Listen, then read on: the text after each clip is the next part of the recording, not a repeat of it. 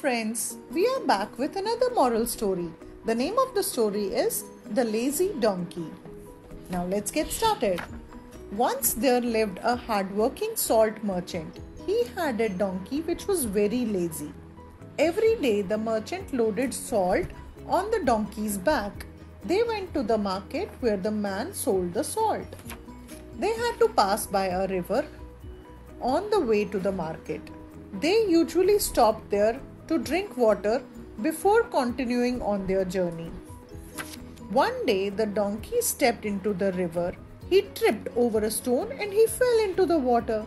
The merchant came running. He was very worried that the donkey was severely hurt, but the donkey was only scratched. And the donkey walked in also.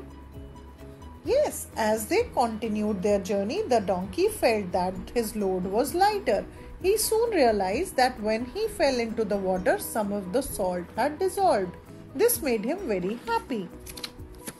The next day, he again stepped into the river for a drink. He then pretended to fall into the water and the load became lighter. This happened over and over again. Soon the merchant grew suspicious. The merchant thought, what is happening?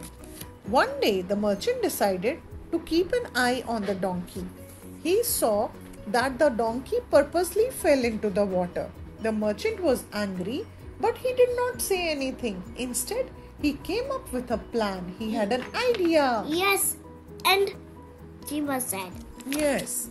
The next day, the merchant loaded the donkey with sacks of cotton instead of salt. When they reached the river, the donkey fell into the river but was surprised when he stood up. The load on his back was getting heavier instead of getting lighter. Because there was no salt, there was cotton. The donkey realized his mistake and from then on, he served his master faithfully. What is the moral of the story?